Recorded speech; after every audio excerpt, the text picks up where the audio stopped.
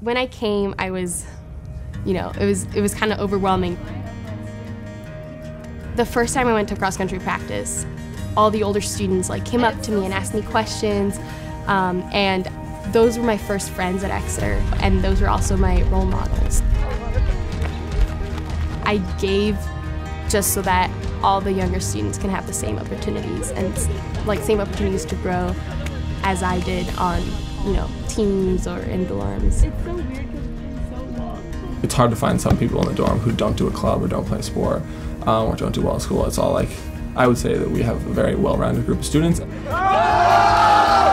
tight bonds between the upperclassmen and lowerclassmen help to keep structuring this well-roundedness.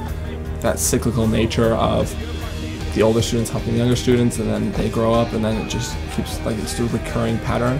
And I think that holds true to giving to the Exeter Fund, because hopefully the money that we contribute or further donate will impact the future generations of Exeter, which include my brothers and the younger members of my dorm. Yeah, we'll do a little pass back. Yeah. My rediscovery of music kind of stemmed from Miss Brewster, my violin teacher. She just dropped so much wisdom and so many just kind of stories about her love of music that influenced mine.